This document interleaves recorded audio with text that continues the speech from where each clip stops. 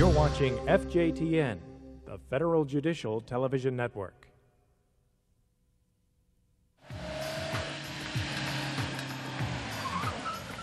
Well, I had an interesting experience. I had never used a typewriter before when I came into this job, and so I actually had to learn how to use the typewriter. Being a part of Generation X, I think we're the first generation that has been exposed to computers and CDs and other technologies at an early age. Along with so many other baby boomers, I'm very career-oriented. I'm very loyal to the organization that hired me, and I'm pretty much in for the long haul. Well, other generations are a little annoying because they have so much energy, and it's hard to keep up with them.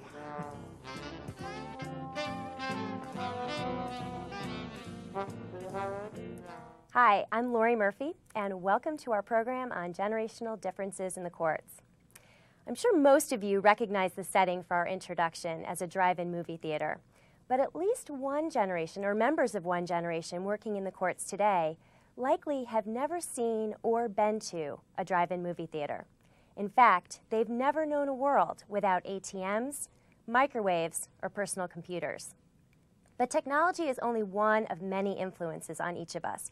And today, we're going to talk about many of those influences on each generation working in the courts. We'll talk about how they're unique and also how we can work better together. But before we get started, I want to let you know that you can fax us your questions at any time during the broadcast. And the number is 800-488-0397. To help us explore today's topic, we've invited Patti Carey to our studio. Patti is the founder and president of Workforce Strategies. She is also an independent consultant and a generational expert. She has worked in the training and human resource management fields for over 20 years. So welcome, Patti. Thanks for being here. Thanks, Lori. I'm glad to be here. And to give you a sense of where we're heading today with the program, we're first going to define what a generation is. And then we're going to talk about each generation's values and characteristics. We'll talk about the similarities and differences in their work styles and communication. And finally, we'll apply some strategies to work more effectively together. So, Patti, since our first objective is to define what a generation is, can you tell us how generations are determined? Well, generations are determined by the entire body that's born and living at the same time. Typically, we determine generations by their birth year. Researchers also incorporate things like their historical events, shared heroes, attitudes, music, fashion, and family structure into defining a generation. Okay. Research goes on to say that those factors help to shape our value system, and that's another way that we can define generations. Well, I know we want to explore a lot of how generations are defined, but you mentioned birth years specifically, so let's start there. Right. What are the birth years for each of the four generations we have today in the courts? Well, the research varies a little bit, but for the most part, this is what we know. Traditionalists are born between 1922 and 1946. Baby boomers are born between 1946 and 1964. Generation X, or Xers, sometimes we call them, are born between 1964 and 1980. And then millennials are born between 1980 and 2001. And yes, there's another generation called Generation Z, and they're born after 2001. It's 2002 forward. Okay. Now, I've heard some other terms for some of these generations, and I'm wondering how these generations got the labels you just gave them, and also if there are other ways we can describe them. Well, we call traditionalists because of their traditional value system. Right. You may hear them called veterans. You may hear them called the silent generation. Tom Brokaw calls them the greatest generation because of their loyalty, their dedication, and the sacrifices that they've made. Baby boomers get the name of baby boomers from one baby being born every 17 minutes for 19 years. Wow. Xers, or Generation X, comes from a Billy Idol song, and it relates to a mathematical equation where the X is unknown, and that's because this generation is hard to define and is so different from any generation that's prior to it. Millennials sometimes are called the net generation because of their technology background. Sometimes you may hear them called Generation Y, just feeding off of Generation X. I personally prefer to call them millennials, because my research says that this generation wants their own identity and they do not want to be considered Generation X squared. Okay. Well, in preparing for today's program, I did a little research of my own because I wanted to know what the court family looks like in terms of numbers in each generation. So using the birth years that you gave us, I did a little digging, and I found out that over half, 51% of the court family, and this includes judges as well as court staff, are baby boomers, so 51%. 9% of the court family is made up of traditionalists. So if you look at that, 60% of the court family are the two oldest generations. And so only 40% are the two youngest generations. Xers represent about 38%, and millennials are about 2%. And I guess based on the birth years you gave us, you can kind of mark it as 40 and older are 60% of the population, and about 40 or younger are the youngest two generations. So does this kind of compare with your research? For the most part, it falls right in line with what we're seeing in the private sector. In the private sector, about 50% of the workplace is comprised of baby boomers. And that makes sense when you think about the fact that that's who has the largest group in the workplace today. And in the private sector, we're finding that less than 5% make up millennials. Okay. And in the private sector, between 10 and 15% of employees make up that are from the generation of the traditionalist. Okay. Well, before we get much further, I want to talk about, you know, when we categorize employees, there's always the risk of stereotyping them. So can you talk a little bit about that challenge of putting them into a generational category but not stereotyping them? Sure. Well, I think it's important that we understand that our generation is just one way of defining ourselves. There are many other ways too. Our gender, our race, ethnicity, education background, income level, religious background, geography, and that list goes on and on and on. So the focus here is to focus on the individual. But I want us to develop an awareness of the generational filter as well. I certainly don't want to put people in a box, but I do know from my own experience and from what research tells us that there are some genuine differences in the generation. And I think that when we understand these generational differences, we will be more effective working in the workplace. Okay. And I think it's important that we point out today that when we talk about data today, we're going to talk about trends and averages. We're going to look at a generation as a whole. Therefore, there may be some people who say, well, I really don't quite fit into that. And in fact, I find that myself. I feel like I transcend generations. For example, I was raised by traditionalist parents. Therefore, I find that I have a fair amount of values of a traditionalist. I was born in 1960. So my birth year tells me that I am a baby boomer, and I have a lot of values of a boomer, and certainly my peers impacted that too, and the events that were going on during that time. But since I'm bumping right up next to the Generation Xers, I find that I have values of an Xer too. So I really feel that I transcend several generations. You talk about values, and so I'm wondering how values are impacted or affected by the generation that you grow up in. Well, our values and our beliefs really make us who we are, and in fact, they fuel our behavior. And there's research that says if you can understand someone's beliefs and values, you can almost predict their behavior. In the American culture, too, we have learned that the decade in which we turn 10 years old is the decade that has impacted our value system more than any other decade. So what's going on in that decade, historical events, societal trends, even television programming and pop culture are influencing our value systems. And to really take a look at this further, let's look at today's, let's say 12 or 13-year-old, someone who was born in 1991 or 1992. Well, according to this research, the year Y2K, the year 2000, is the start of the decade that's going to impact this generation's value system more than any other decade. So right now, what's going on in the world right now? What's going on in the world right now? So let's think about what's going on right now. What is impacting them? Well, violence is everywhere for them. It's on TV, it's in the movies, it's in video games, it's in their entertainment a lot. They're impacted also by a constant threat of terrorism. We're involved in the Iraqi war, the Freedom Campaign, so that's impacting their value systems. They're also impacted by music, and music today is more introspective. Retro clothing is huge. Reality TV is huge. And in some states, students are actually being held accountable for learning, which is different from other generations, by focused tests. So this 12 or 13-year-old, our hypothetical 12 or 13-year-old, are you saying that the values and the things that are influencing them are shaping their values, and that's going to impact how they are when they hit the workplace? Absolutely. It's hard to predict work attitudes. But again, when you look at this research, what it's telling us is that the things today are shaping the way this next generation is seeing the world. And while these things have impacted all of us, these things are impacting their value systems in a huge way. So it's shaping the way that they see the world, and it's shaping the way that they will eventually function in the world. And how they'll function at work. And how they'll function at work, absolutely. Well, since we won't have a chance to work with these 12 or 13-year-olds for at least a few more years, I think it might be helpful to give everyone a chance to think about what was going on in their world during the decade in which they turned 10.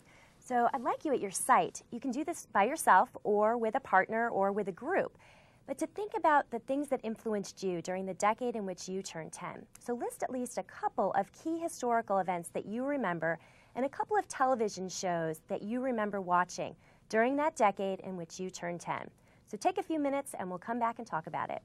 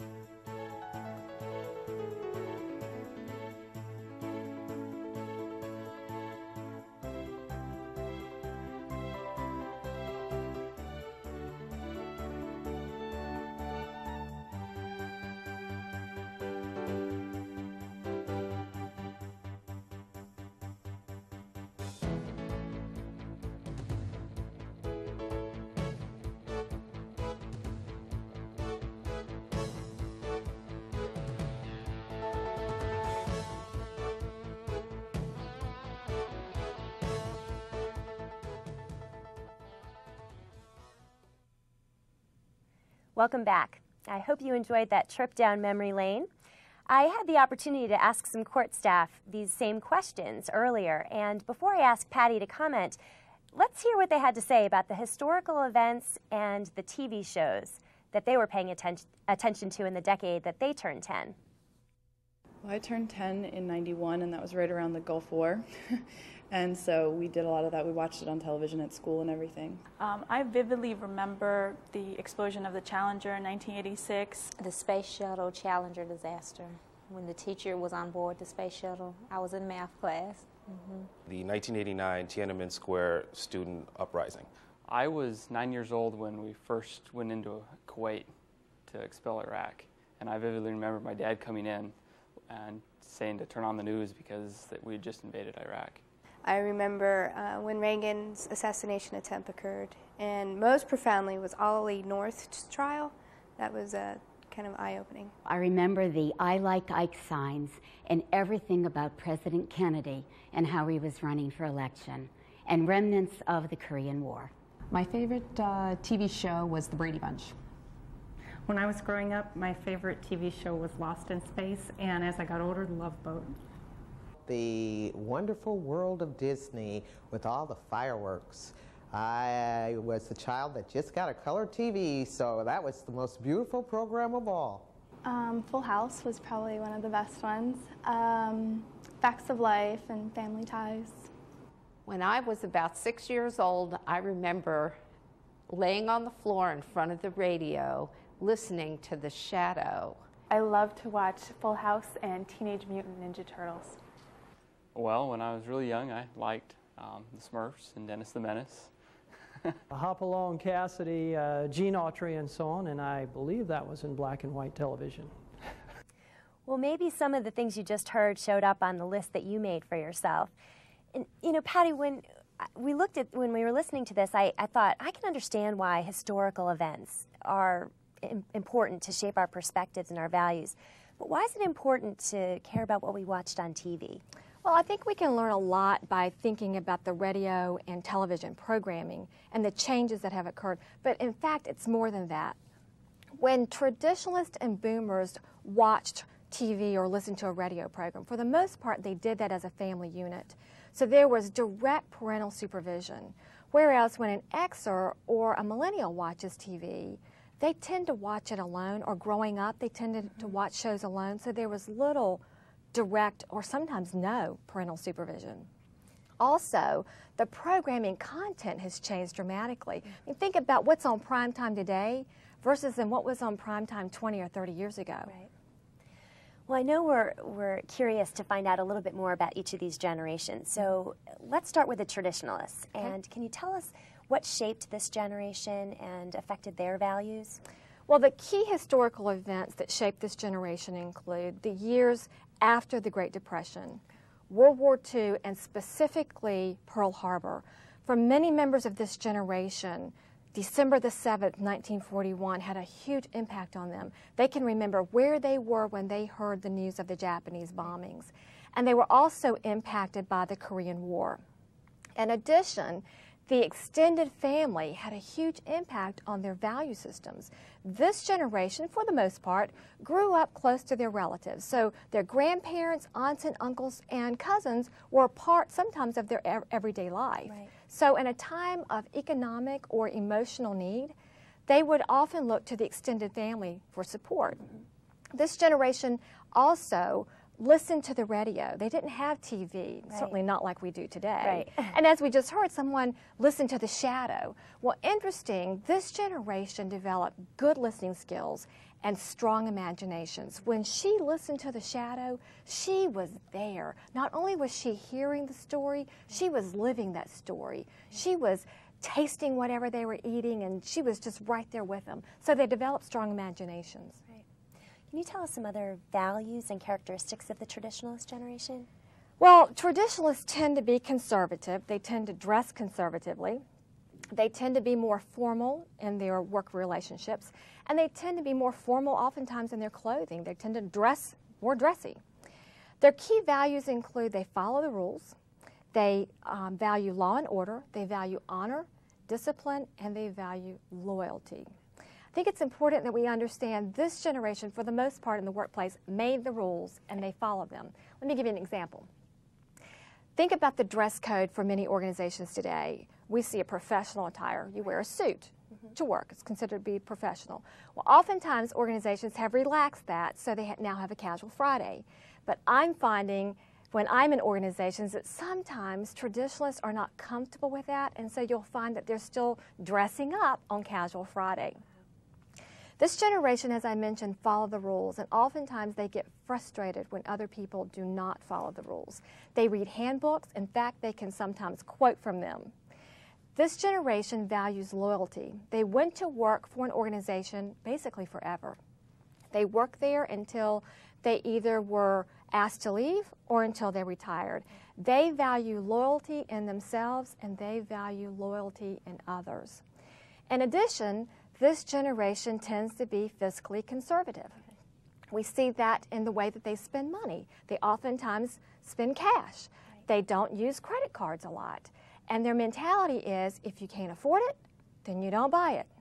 And we see that there's a link to the way they act in the workplace because of that.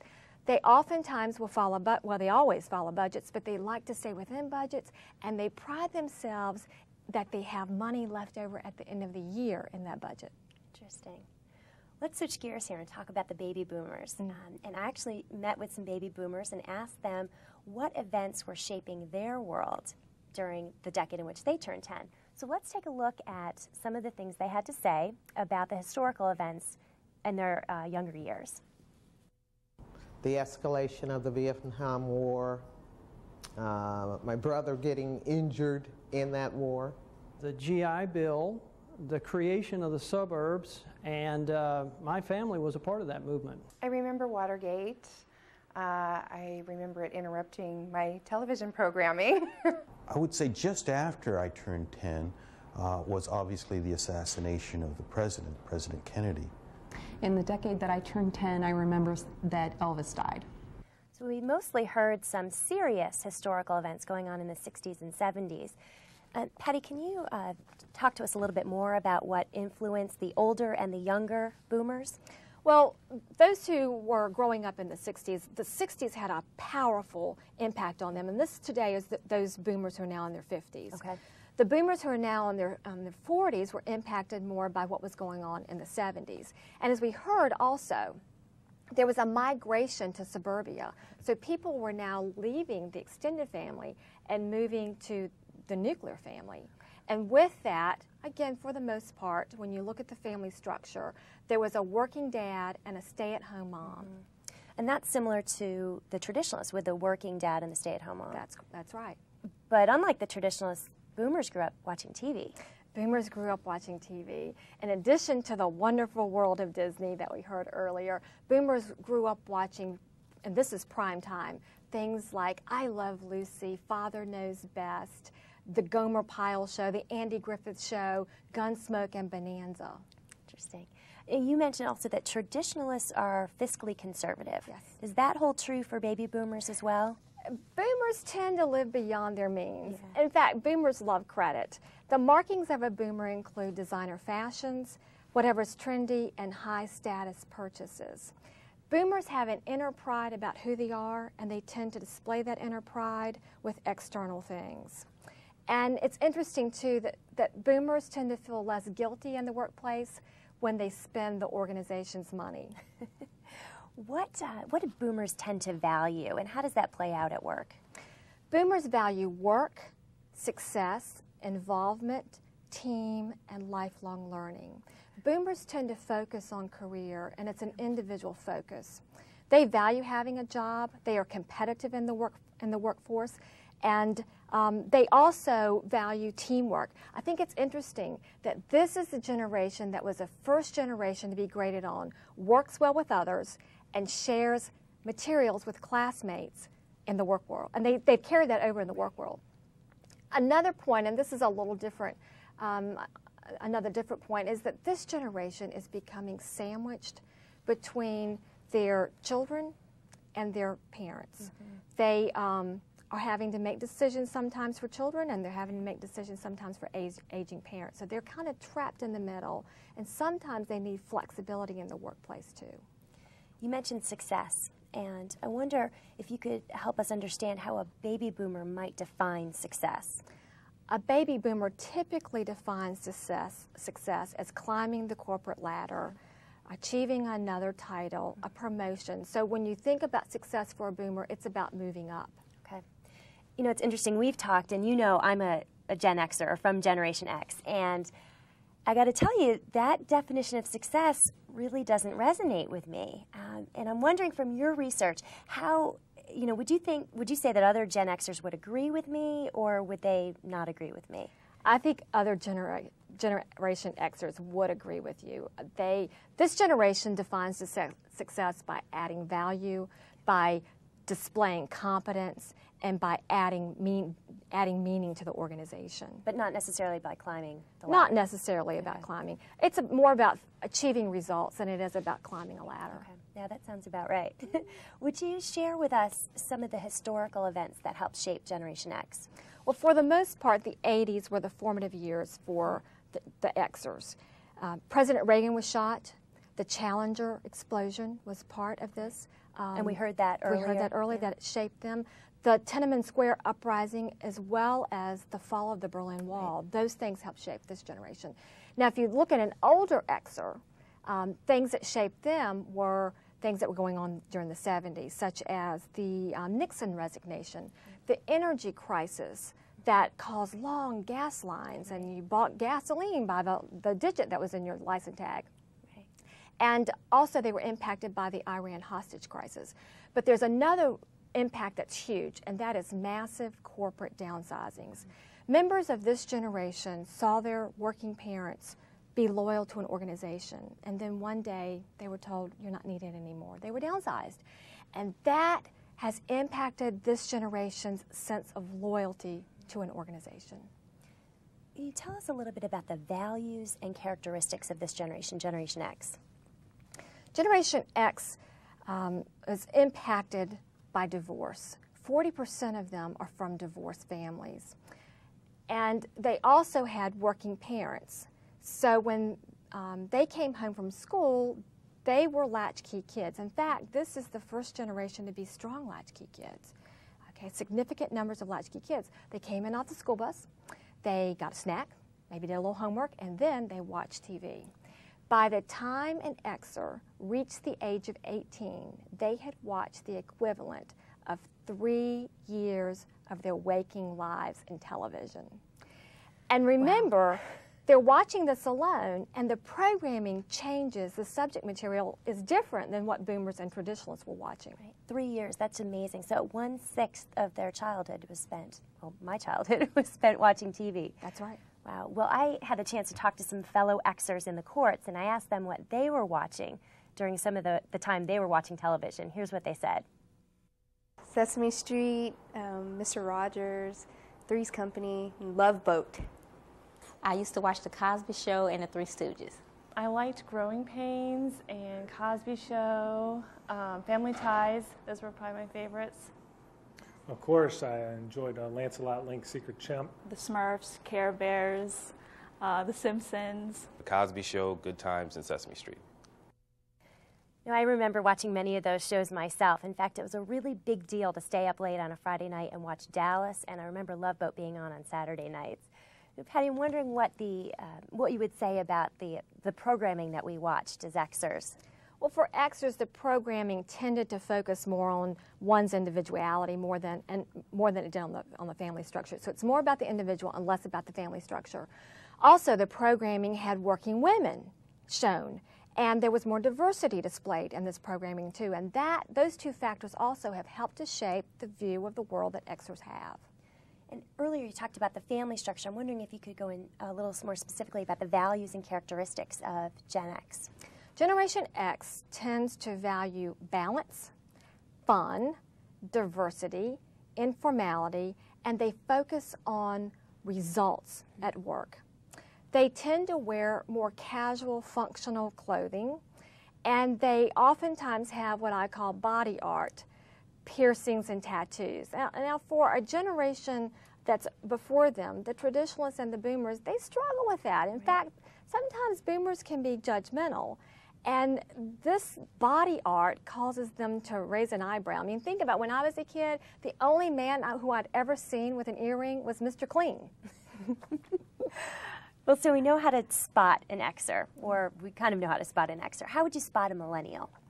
Well, the markings of a millennial include cell phones, retro clothing, and brand name clothing. By the time a millennial reached the age of 9, they were considered to be brand washed. They only want to wear certain clothes that have the right label in the back. By 9 years old. By 9 years old. They are drawn to objects and clothes that say expensive. And an interesting survey, recent survey, tells us that the average 18-year-old in this country receives $125 a month allowance. So this generation is not used to waiting for what it wants, whether that's in their personal life or whether that's in their work life. Wow, that's a good amount of disposable income. Absolutely. What else has shaped their values? 1/3 of this generation are born to single mothers. Wow. And those who are living with two parents, for the most part, are living with two parents who are working. So the family structure has changed dramatically or significantly for this generation. Now, for the millennials working in the courts right now, their formative decade would have been the 90s, right? That's right, the 90s. So let's take a look at some of the things that were going on in the 90s that helped to shape them. There was the first Gulf War, the O.J. Simpson trial, the Oklahoma City bombing, the Clinton-Lewinsky scandal, numerous schoolyard shootings, including Columbine, election 2000, and of course, the terrorist attacks on September the 11th, 2001. These things have significantly impacted the way this generation sees the world. So we were all affected by those things, but you're saying that they were particularly affected by them. Absolutely. Okay. Well, I think it would almost be impossible to talk about this generation without talking about technology. I mean, it was so prevalent during their formative years. And some court staff actually weighed in on this issue and how technology and millennials almost go hand in hand. So let's hear what they had to say. Technology is changing rapidly, and that is the first major obstacle to, especially to like the baby boomers and older generations. First and foremost is the natural talent and facility they bring with their automation skills. What takes me 3 months to master, they can do in 1 week. We're not afraid of and in fact embrace new technological advances in the workplace. They understand the computer. They grew up with the computer. Working with 5, 6 different programs open at the same time, they have no problem doing that. Well, I've always considered myself technically savvy, but I'll tell you that some of the younger folks in the office, they put me to shame. Patti, so it seems like the millennials are especially technically savvy bunch. Well, like Xers, millennials certainly are techno-literate. They use communication tools as email, and they've grown up with the internet. They use instant messaging. They use text messaging. They have never known a world without, for many of them, the internet or cell phones or email. And they've also been inundated with technology for entertainment. They grew up playing with an electronic gadget or playing with a video game. And that's different than the way boomers and traditionalists grew up. It's also interesting to note that the television programming has actually changed, not only the subject material, but the programming is much faster paced today than it was 20 or 30 years ago.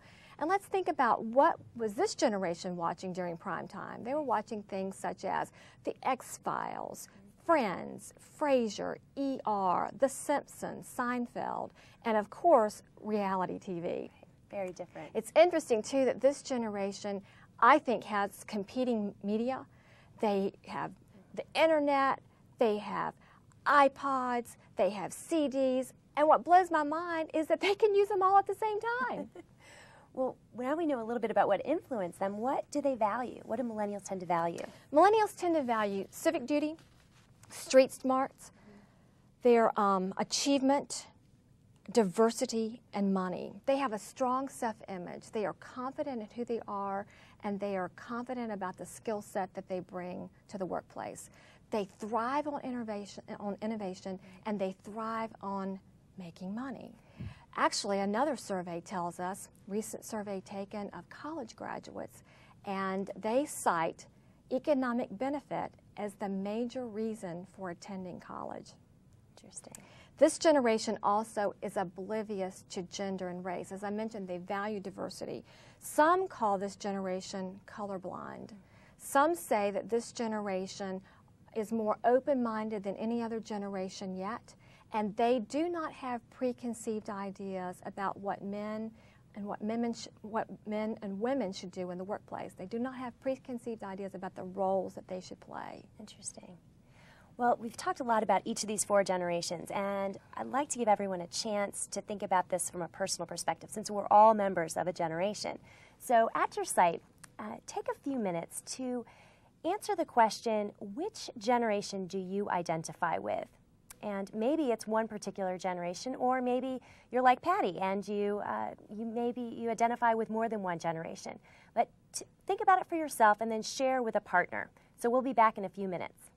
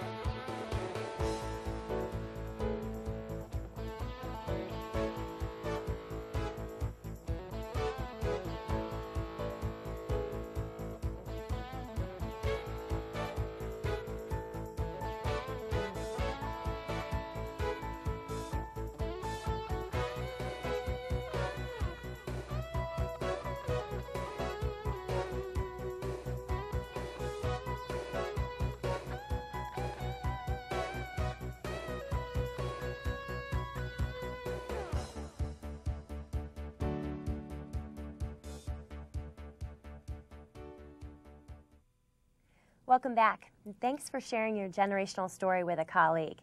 Patti and I were talking during the break as well, and I was sharing with her that I definitely feel like I'm a Gen Xer. I really feel that the values of a Gen Xer, that's what I embody, the value of balance, fun, and flexibility. So that's a little bit about my story. And now that we have a sense of what generation we fit in, we want to talk about generational characteristics and how they can be assets or liabilities at work in the courts. So we're first going to look at the two youngest generations, the 40% of the court family that is either a Gen Xer or millennial. And we're going to look at, again, assets and liabilities, and we're first going to hear in this next clip from some of their older colleagues, the boomers and traditionalists, and then we'll also hear from some Xers and millennials themselves. So let's take a look. I think at work that the generational differences are most pronounced in the way that people approach whatever the task is. Someone my age is a little more careful and doesn't rush right in, where someone who's younger, they're right there, ready to go. For the younger generation, I think it's easy solutions. They tend to try to solve an issue too quickly with an easy solution, and really it's more complex than that. I really admire Gen X's sense of risk-taking. I think it's an invaluable quality in today's world, that they are looking forward, they are not afraid to take chances and make a mistake, and they're willing to learn from their mistakes and move on. Well, perhaps with some of the Gen Xers, there is a bit of a sense of entitlement. I think that at times they expect to move up through the ranks faster than some of us baby boomers have. They find new ways of doing the job. I think their strength is that they question the status quo. The younger generations, they're so fast, they're so quick. I tend to want to speed things up a little bit, get through things as quickly as humanly possible. I'm a Gen Xer, and I definitely like to have fun at work. I love having flexibility. Our bosses are flexible. We have flexible hours. That means a lot. People of my generation find it important to be more fast-paced and efficient, and so I think the whole advancement in technologies and everything have added to that. Well, there's definitely some honest feedback there about Xers and millennials. And Patti, I'm wondering if you would talk a little bit about this tendency towards speed and risk-taking. It sounded to me like it can be almost an asset or a liability at work. And if you could talk a little bit about, you know, what the younger generations value. Well, I think from what I've seen, the Xers and the millennials tend to get a stereotype of being a slacker. Right. And I think they've gotten a bad rap, quite honestly. I think what we're seeing is that they are motivated by different things than our boomers and traditionalists. For example, millennials tend to be motivated by technology, opportunity, money, and training. Xers tend to be motivated by state-of-the-art technology and a fun, relaxed, flexible work environment. This generation does not, neither of these generations do not choose to live to work, and other generations have really focused more on career. Okay. Well, I actually asked some court staff off camera what some older court staff, the boomers and traditionalists, their opinions of Gen Xers and millennials to tell me a little bit about the assets and liabilities. So let's take a look at those. Some of the assets include flexibility, adaptability, fearlessness, and a tendency to be more relaxed and open-minded, even carefree, energetic, that word came up a lot, bold, innovative, and as we've said, technically savvy. We heard this earlier, unafraid to challenge the status quo, and because they're newer in the workplace, a source of fresh perspectives. On the other hand, also heard some liabilities. That they can be, Xers and millennials, immature, they can be procrastinators, they can be a little bit unreliable, and they tend to not admire much of anything. They're a little bit self-centered on occasion and lack discipline and personal skills. At work, they may be less apt to stay late and more apt to question everything. So Patti, would you comment, first talking about the millennials? Well, When you look at the generation as a whole, the assets for millennials typically include they are great multitaskers. They are positive and optimistic, and as we've heard, they are technologically savvy. In fact, this is the first time in history that we have a generation that is considered to be an authority on a subject that their parents are not, and that subject, of course, is technology. They do have liabilities. Because of their age, they tend to need structure and supervision. Because of their age, they're inexperienced, and they're inexperienced specifically with handling people issues. Right. What about Xers? Xers also are techno-literate. Their assets also include that they are creative, they are adaptable, and they are independent. And I think these things come from the fact that they were latchkey kids. They had responsibility early, they were independent early, and that has tied into shaping who they are. They do have liabilities. This generation tends to be cynical, they tend to be impatient, they tend to sometimes have poor people skills. And another interesting thing is that this generation has been inundated with news, and sadly almost nothing knocks them cold. In fact, they invented the phrase, been there, done that. Can you share with us any similarities, other similarities between the Xers, Gen Xers and millennials? Both generations embrace change and they flow with it. Change is not a stressor for them, it's not anything new, so they like change. They are unimpressed with, and they sometimes are unintimidated with authority. They will oftentimes challenge an older colleague in the workplace openly. They tend to have a leadership style that's equalitarian. It's about being inclusive and about being fair. When they are led, they want to have honest, frequent feedback. They want to feel like that they're adding value to the organization.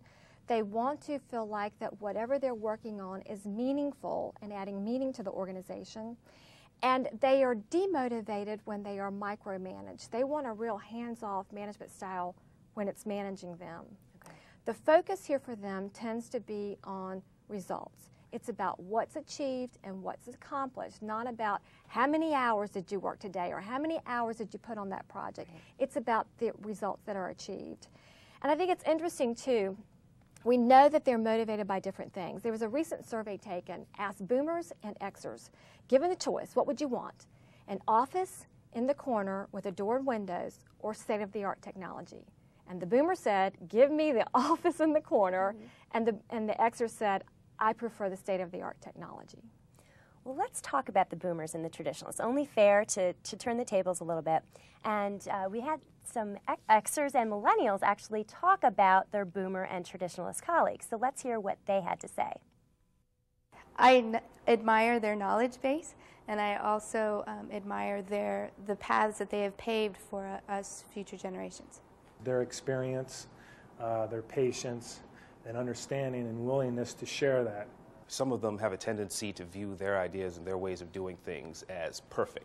The older generations, they tend to not trust us younger generations as much, think that maybe we don't know enough to do our jobs. It's the change thing. We have a lot going on in our office right now, for example, that's changing, and you see a lot of the older people resisting that and not willing to really move forward with everybody else.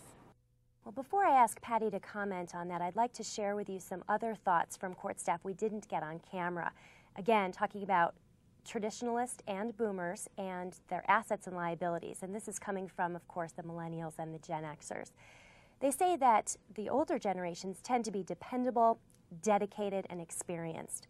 As Patti mentioned, the word loyal came up often. They're committed to work and hardworking. They tend to be structured and honest, even courageous. They're very respectful of others, and they also tend to be very knowledgeable. On the flip side, liabilities include being a little bit less adaptable and flexible, even to the point of rigidity. They can be prone to go it alone or do it themselves. Serious, again, resistant to change, we've heard earlier, and a bit conservative. You know, Patti, it's clear that with age and experience comes wisdom. You've heard that expression, but is there more to it than that? There is. First of all, these generations have a wealth of experience and have a wealth of skills. They have a historical perspective on the organization. They tend to be dedicated, hardworking, and sometimes even driven in their work ethic. I oftentimes will hear a boomer say, oftentimes we hear traditionalists say, if a job is worth doing, then it's worth doing right.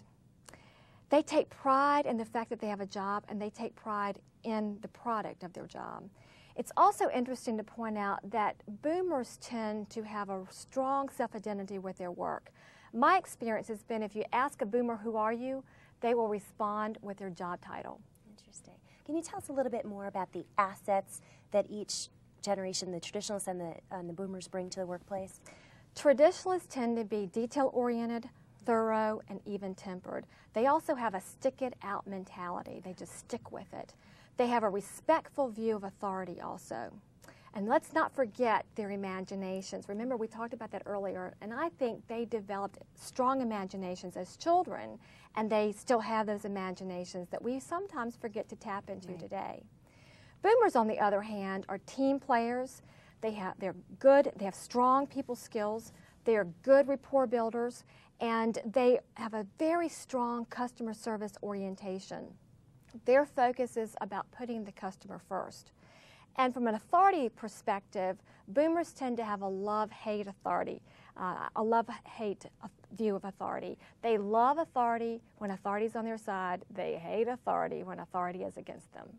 Well, speaking of authority, most of the court leaders and managers are from the baby boomer and traditionalist generations. So would you share with us how they tend to be as leaders and also what motivates them as workers? Traditionalists tend to have a command and control leadership style. They tend to make the bulk of decisions themselves. They have a take charge mentality. They are not afraid of making a decision or of being in charge. They are motivated by stability and security, and that makes sense when you think back. Many of them grew up after the Great Depression, those years that followed that. They are also motivated with the work itself. Having a job is a motivating factor for them. And they tend to be motivated by a sincere appreciation for the work that they've done. They like handwritten notes, for example. So if you want to show appreciation to a traditionalist, to be motivating, you need to handwrite them a note instead of sending them an email, a typed email. Boomers lead with the consensus method. They oftentimes will put a team together to tackle a project. But it's important to understand here, too, that boomers have a hierarchy oftentimes in these teams, and at the top is where they are, and so they will make the decision if they need to. What they're motivated by tends to be respect, success, visible perks, and climbing the organizational ladder. That's important to a boomer. Okay. What about how they tend to work with others? You mentioned a little bit about that, but can you expand on that a bit? Well, traditionalists are formal, and boomers are formal but not as formal in the workplace. Both generations tend to use voicemail and telephones more than they use email. Okay. Both generations follow the rules, they read procedural handbooks, they go by them. And both generations tend to assign and assess work with a meeting. So they have this something inside of them, let's get everybody together and let's talk about what's going on in your area and how can we work on it. But they do this in a meeting setting. Boomers also are overachievers, and oftentimes they expect everyone else to be an overachiever too. We talked a lot about assets earlier about these two generations, but can you talk a little bit more about the liabilities for traditionalists and boomers? Traditionalists tend to resist change. They like the status quo, they're comfortable with it. In fact, they will say, if it ain't broke, don't fix it. They also sometimes are apprehensive of technology. I have seen in my experience an organization implement a new automation system, and traditionalists really struggle with that and say, you know what? I can retire, and maybe this is the time to do that instead of having to learn this new automation system. So they tend to resist change. They tend to be apprehensive with technology, and oftentimes they won't buck the system. Okay. It depends on how you look at it, whether that's an asset or a liability, but oftentimes it's a liability. They just kind of are very conforming. They will not openly challenge a member that's a person who's in authority. They may talk one-on-one, but they're not going to openly challenge that person. Boomers, on the other hand, tend to be change masters. Okay. Boomers are not satisfied unless they can constantly improve the process. So for a boomer, it's about changing to improve. Let's change this to improve it. Right. Sometimes boomers change to make a mark, but oftentimes they're just interested in changing that whole process. I have found, however, that this can drive people crazy. They're always changing. It even drives other boomers crazy who like change. But let's change this and let's change that can really drive someone crazy. They also tend to be self-centered. They tend to be judgmental, and they can be overly sensitive to feedback. They like feedback, but if it's negative, they can be overly sensitive to that. Which is a direct contrast to the Xers and Millennials who you said really want feedback. And they want honest feedback. Right. It is a difference. All right, well, you've given us a lot of information, a lot to chew on with all these generations. I'm wondering if you can summarize for us a little bit about each generation before we move on. Yes, I certainly can. Let's start with the Millennials. The Millennials are new to the workplace. They're just beginning to come into the workplace. They respond well to innovation and change. They thrive on innovation. They want to add value and receive feedback, and they want feedback from their peers as well as from their managers. They enjoy using technology. Remember, this is the first time in history that they're an authority on a topic that their parents aren't.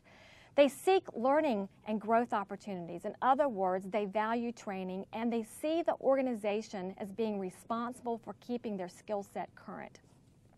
Generation Xers are similar in some ways. They enjoy being challenged. They seek challenge and responsibilities, and they oftentimes are known as risk takers. They are unimpressed with authority. They, interesting, are the first to be graded on ability to challenge others' thinking when they were in elementary school, and they have taken that to the workplace. They seek balance and flexibility. They do not choose to live to work. Also, they focus on results, not on time. It's about accomplishments, not about the time involved. And they seek learning opportunities. In other words, they value training also.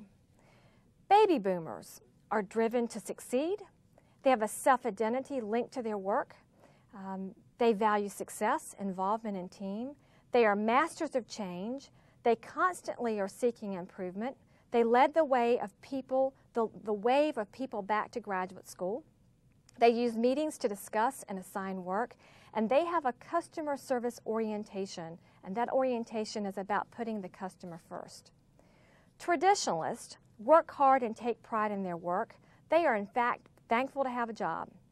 They respect authority. They grew up showing respect by saying things such as yes, ma'am, and no, sir. They follow rules. They're frustrated when others don't follow the rules. They are formal in their dress and mannerisms. They tend to be conservative, and they tend to call people by their last names in the workplace until they're given permission not to do so. And lastly, they focus on the time spent working. They focus on the number of hours worked in a day or on a project. Thanks, Patti. It's a lot to take in. And I want to give everyone viewing a chance to revisit your earlier answer to the question I asked, which was, what generation do you feel you identify with? Now that you've got some more data, you may find that your answer changes. So take a few minutes, you can do this with a partner, to think about, do you still agree with your earlier answer? Do you still feel that you identify with that generation? So take a few minutes and we'll come back to talk about it.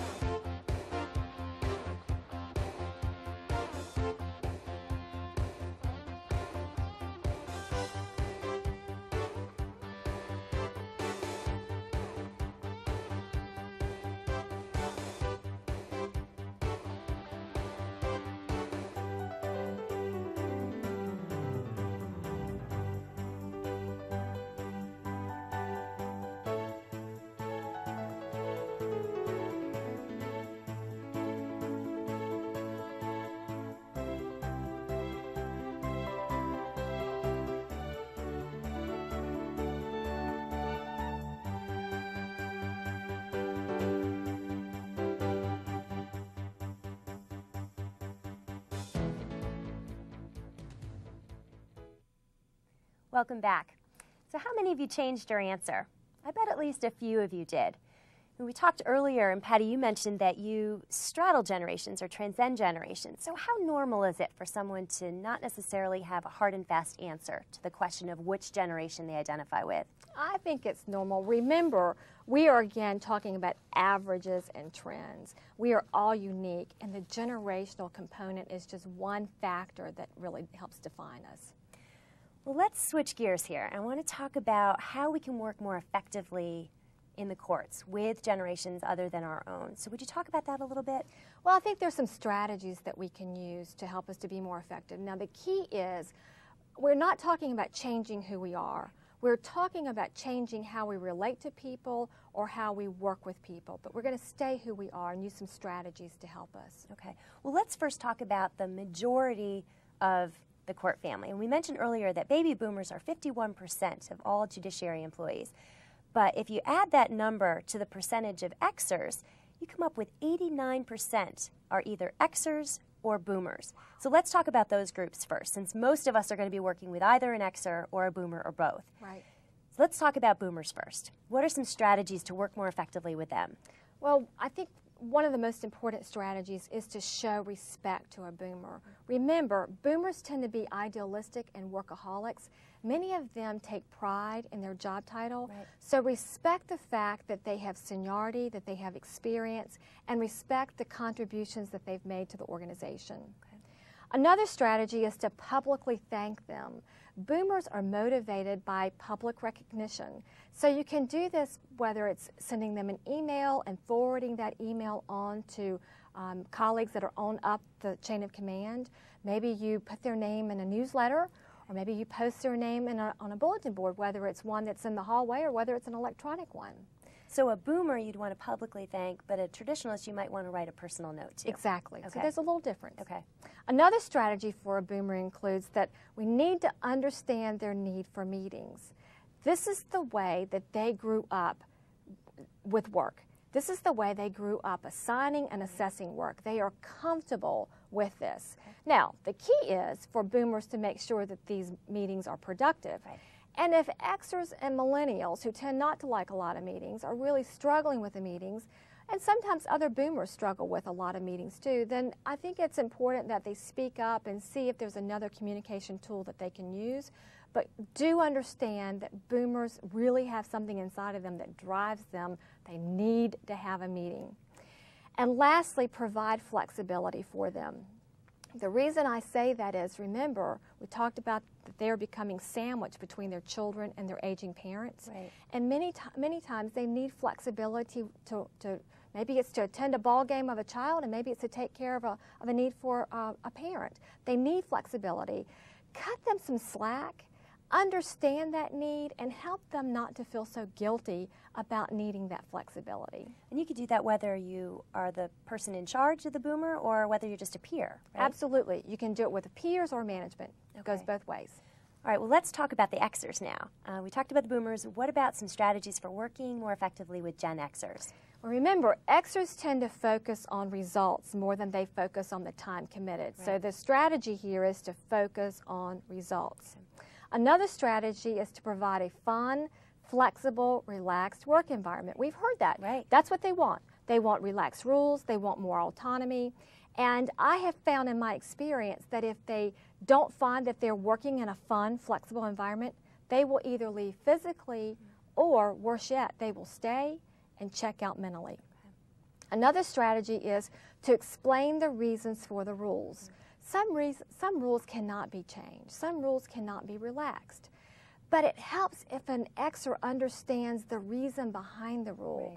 Right. If the reason is reasonable and fair, usually an Xer will buy into it. So explain the rules. Okay. And the last strategy is to nourish their creative spirit and their love of technology. Understand this generation tends to want to think outside of the box.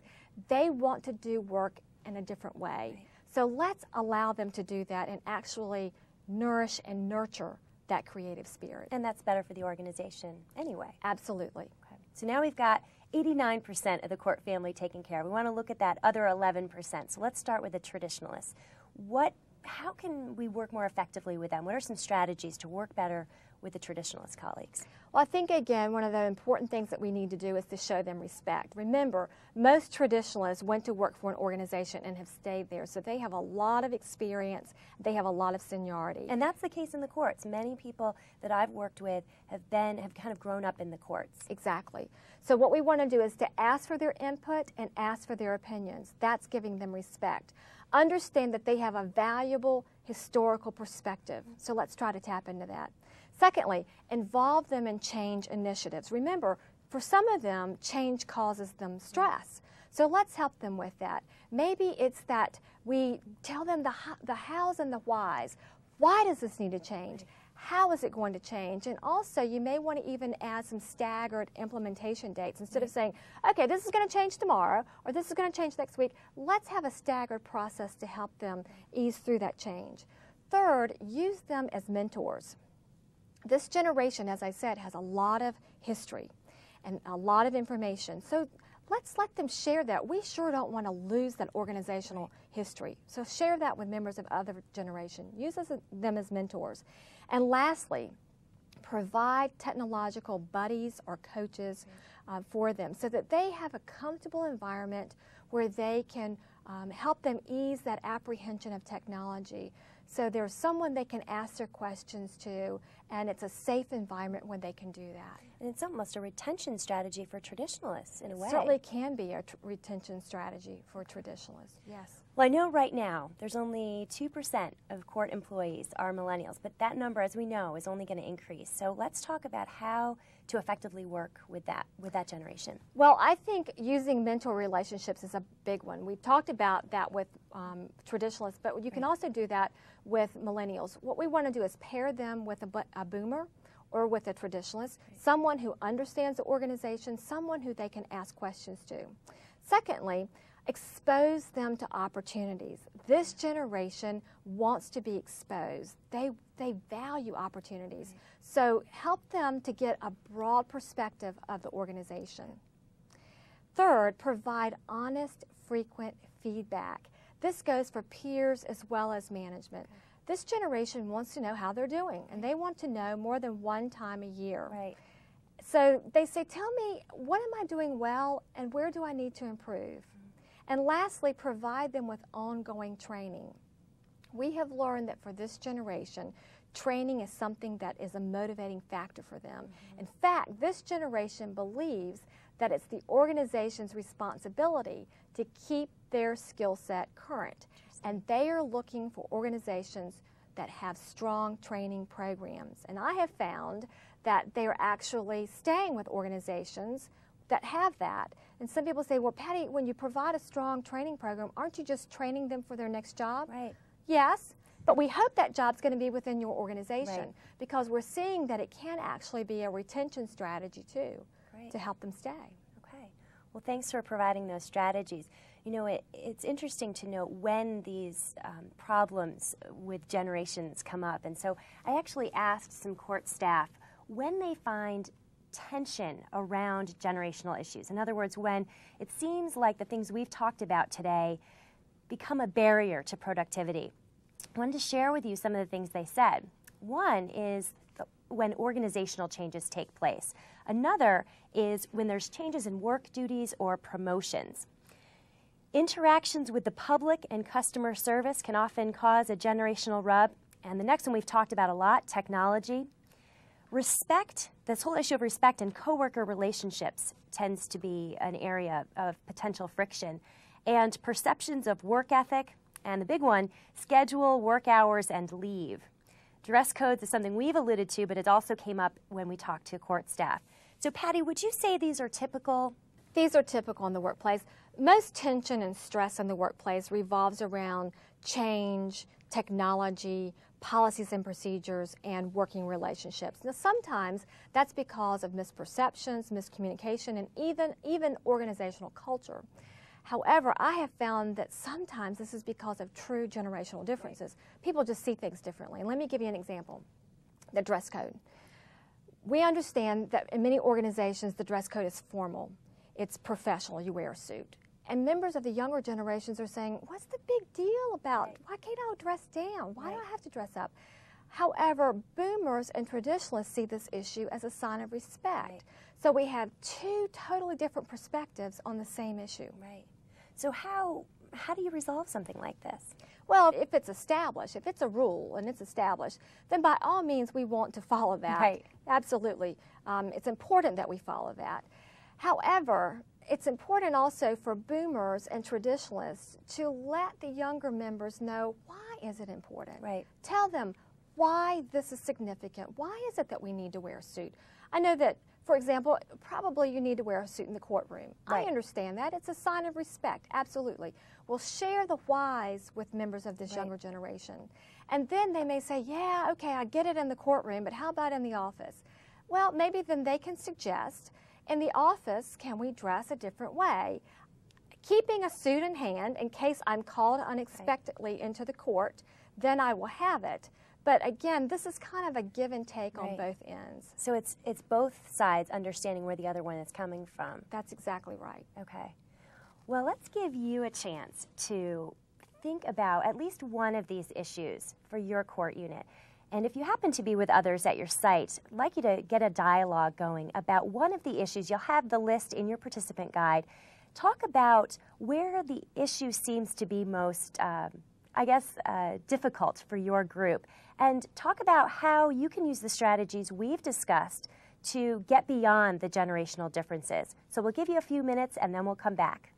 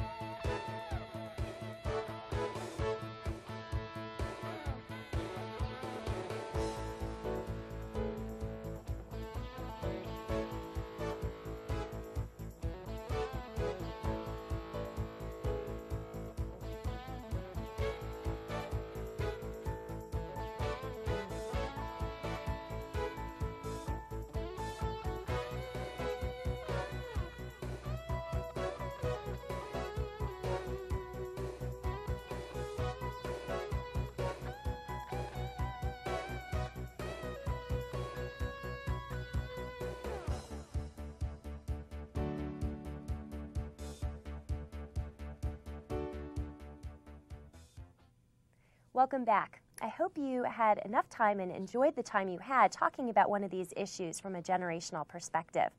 And we actually just got a fax from one of our colleagues out in the 10th Circuit. So I won't name you by name, but I do want to have Patti answer this question for us all.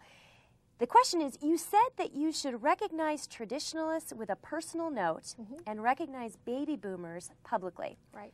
How do you recognize Xers and millennials? Well, Xers and millennials tend to focus more on the individuals. So what you would do is you could just verbally thank them, or you could do an email thank you to them too, because they like that, but make it an individual kind of a thing. If it's a significant reward that you're trying to thank or whatever, and you're in a management role, the way to really show them that you are thankful and appreciative is to give them some time off. Remember, they value balance in their lives, and they are motivated by time off. Okay, so even letting them leave early a little bit. Letting them leave early would be a motivating factor for them. If it's a big thing. If it's a big thing, yes. Okay.